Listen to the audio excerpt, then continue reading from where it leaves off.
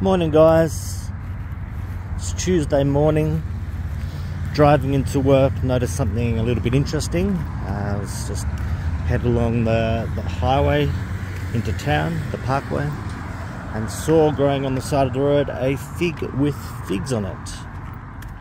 And that's interesting to me, obviously, because I collect figs, but more than that, it brings up questions about the fig wasp and whether or not, number one, can a fig actually manage to have viable seeds without the fig wasp? And there is some people out there that say they can produce viable seeds even without pollination.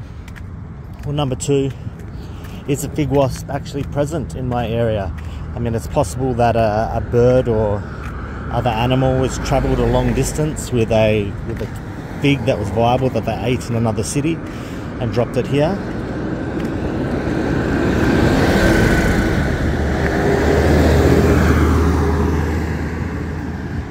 But it's more likely, I think, that a fig that's locally growing here is probably from another fig that has been a host to a fig wasp. So this is the road that it's on. It's a very busy road, so we'll walk very carefully.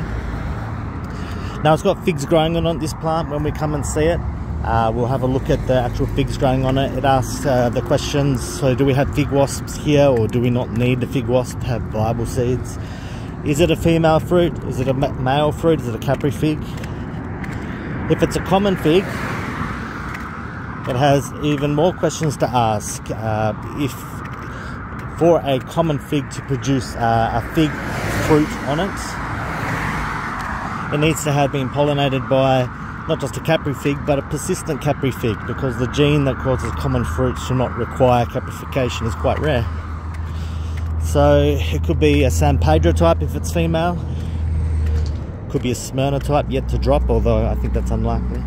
Either way, I'll continue down this road and we'll find our fig, and we'll cut back once we're a little bit closer to the plant. Okay, I started walking the wrong direction, obviously, and walked about 1 kilometre before realising what I'd done. But we are now coming up on this fig. Definitely has at least Breba crops on it. I think we can agree that nobody's planted a tree from a nursery in this particular environment. In fact, it's amazing how these figs can survive under difficult conditions. For instance, this looks like it's all concrete down here, and this fig, which we've just come across, is growing in a crack in the wall, probably dropped off by a bird. So it's definitely a fig with a Breba crop. It's definitely not a Caprifig. Well, could still be a Caprifig, I guess. We'll take some figs home and cut them open and have a look at it. In the meantime, let's get a few cuttings off this plant. Take it all the way down here for one branch.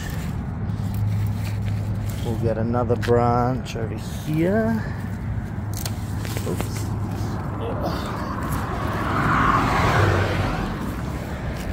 Walking down the highway in thongs, not recommended.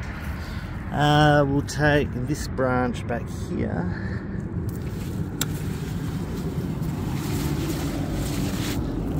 And just to be safe, because I'm not going to be doing this again, we'll get maybe this branch here as well. Alright. Take a couple of figs. I know there's some on the branch, but we'll take a couple to see what they're like. See if they're capri or not.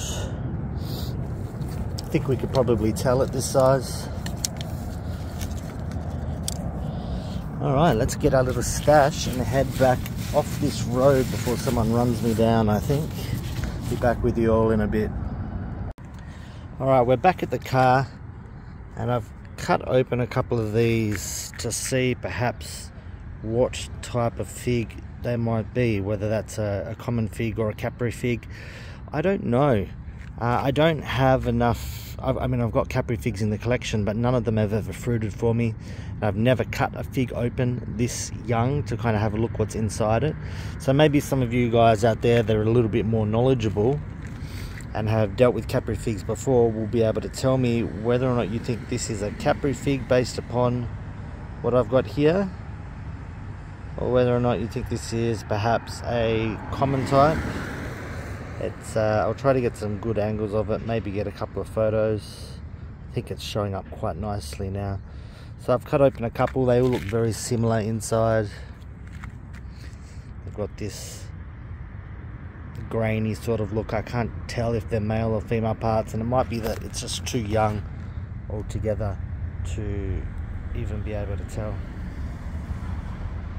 So have a look at that, guys. Tell me what you think. Male Caprifig, female common fig.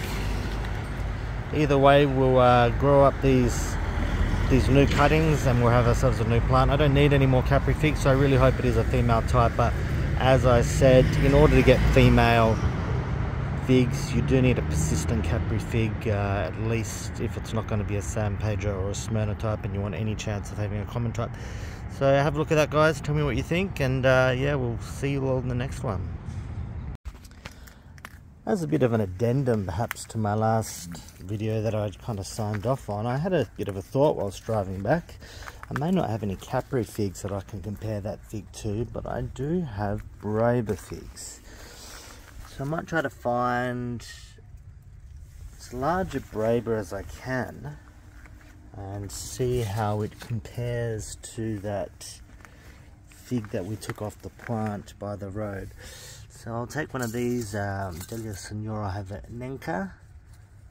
These are even smaller, so it's probably going to be even harder to tell. What else do we have? Some Brebas down here. There's Black Madeira. I don't think I'll take one of those. We've got some Brebas here, but they're even smaller. I know that there's some Brebas over here. They're a bit larger on this. So this Violette de Bordeaux, so maybe we'll take one of those as well if they're stuck to the plant. Alright, so let's cut these open and compare. We'll be back in just a second. Okay, I'm not sure we made our task any easier. This here is the Breba of the Havanenka. It looks a lot different to the one we saw in the car park, but it's a much smaller fig. Next to that, this is the Breba of the Violette de Bordeaux.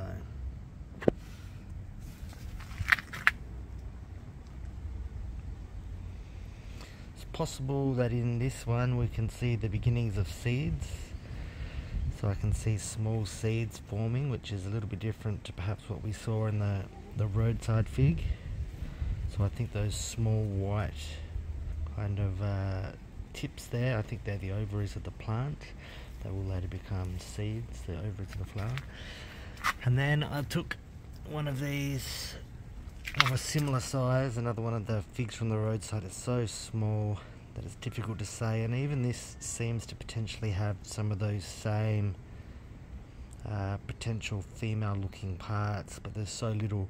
The size of this fig, and this one's a bit mouldy on that side, but the size of the fig's interior is so small that it's quite difficult. We'll get a larger one. One thing I can say about these are quite spongy, so they feel spongy. It just could be because it's a bit larger. I suspect that these are probably Caprifigs. Let me just open that up.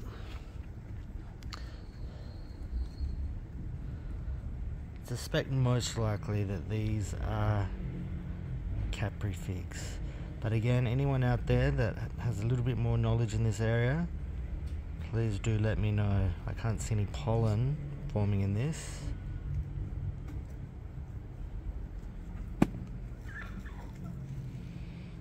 But I don't know. Alright guys, let me know what you think. Catch you later.